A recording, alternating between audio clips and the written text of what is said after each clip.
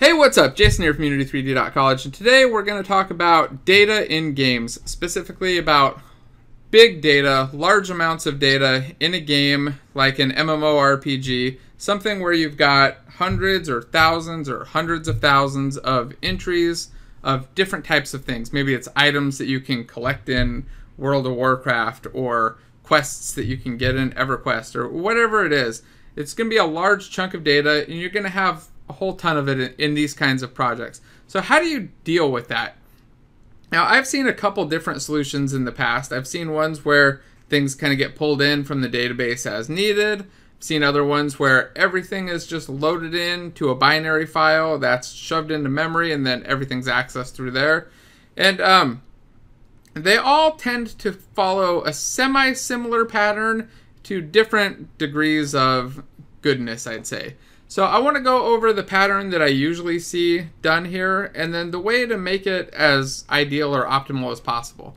So here I've got this empty little project where we just have a class file in it, and we're just going to go right into this file.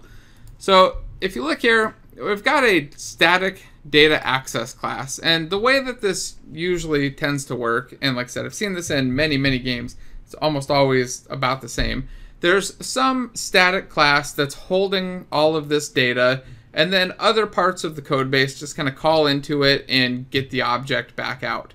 Now, it's not always done exactly like this. Sometimes all of the data is just loaded on startup, and then it's filled into some objects and then read as needed. Other times it can just be read from the database as needed and not just always cached. Personally, what I like to do, and what I've seen works best, is to just pull in all of the data from whatever the source that you have is. So if it's a database, read that entire database into memory. And now we're not talking about player info or basically persistence type stuff. We don't care about the characters and the items. We care about is the content related data here, and that's what we want to pull in. That's always going to stay a relatively static size, and realistically it's never going to be too huge unless there's something really weird going on in the database. It's not going to be that giant. It's going to be big enough to fit into memory pretty easily. So what I like to say, or what I like to see, is pulling all of these tables or memcache entries or XML data all into objects in memory, and then caching them by an ID. So just like if we're in a SQL Server or any other database with a primary key ID to look things up, we're doing the same thing here. We just generally do it with a dictionary. So I'll load in this example, we'd load in all of the items, and we'd fill that into a dictionary that had the keys and the types. So here it'd be items as load item from data source, and then here just imagine that we're actually doing the data query, whether it's a SQL select if it's for SQL database, or reading from a binary file if it's in like a .bin file where you've got all this stuff kind of nicely compressed in there, or reading ideally from a memcache, something like Redis or memcached, where you're just kind of able to pull it in and it's all stored right there on that box, and it's extremely fast. Definitely the way that I would recommend doing it. So let me just kind of dive a little bit more into how this works though. So imagine we've got our data access class here. We've started up our server and it's gone through, it's loaded everything up. And then let's say we kill an NPC. And we need to spawn an item for that NPC to go into their loot or something. Well, in that case, what we would do is the NPC wouldn't already have a reference to any items. Instead, it'd probably have a list of items that it could spawn, and those would just be referenced by ID. So we'd, again, use an integer ID. Sometimes it's a string ID. I really prefer to use integer ones, but we'd get it by the ID and then just return the thing back out and return null if it's null. So here we just, like you'd see, for instance, in a loot thing, it'd be like data access.get item, and we'd pass in the ID and we'd get the item back.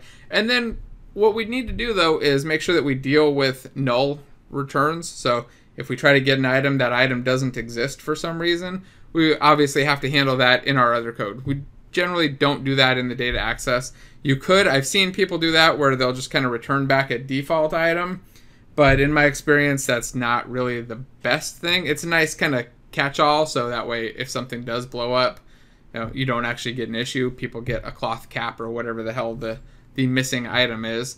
But I really prefer to just keep the code nice and stable and have it just check. So if I'm getting an item, I always check to make sure that I actually got back an item. Now you might wonder, like, well, why the hell would you get back a null entry? Why wouldn't the item be there?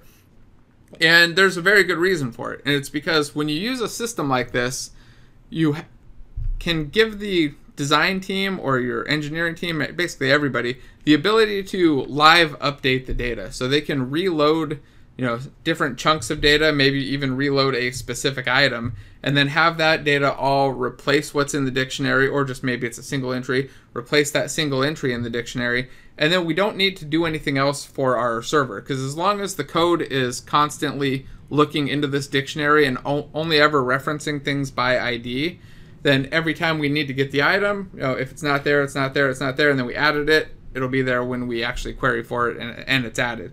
This also allows us to just kind of design or redesign and change things up pretty easily, because I don't have item references anywhere in the code really. Like we wouldn't be storing an item reference on the NPC or on the player or anything else. We can just store those IDs. So we can, again, add things, redesign things, change things.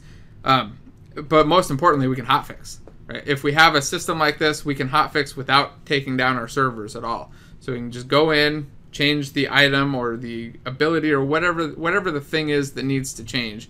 We can go in, change that, run a little command, and have it force reload it, or we can even have it so that our system automatically reloads as we change data. Now, that's not something I would generally want to do. Maybe in a really development environment, in a production environment, I think you want to have some kind of gate there to make sure that you're not accidentally doing that. But you do get that capability, just that functionality of going in there and saying, hey, this item isn't quite right. We don't have to do a patch. We don't have to go and dive in, do a new build. We don't have to do any of that stuff. We just update the entry in whatever our data source is, and then force that item or that entry or that table to completely reload. Now, this does kind of fall apart when you're using a binary file. So if you want to use a binary file for your memory or for your items, you'd actually have to patch that file out to all of the servers and then have it reload. So that's one of the reasons that I don't generally prefer that method, and I really ideally would go with a memcache type system. So then I can just go change it in the database, memcache updates, and then the server updates shortly after. Ideally with little to no user or human intervention. Definitely with no engineering intervention. It should be something that designers and producers can go in and deal with. So I think that this is a pretty standard system. Like I said, I've seen it in a ton of different games, mostly MMOs, but a couple other things. And I really like it. I find it to be a lot more useful. I don't end up with these null lingering references to objects anymore, because I'm always just constantly pulling the thing out of the dictionary, which is nice and fast. So it's not like it's a performance problem. Anyway, my dogs are barking, so I'm going to have to end this video. Thanks for watching. Don't forget to like and subscribe. And I think that's it. Bye.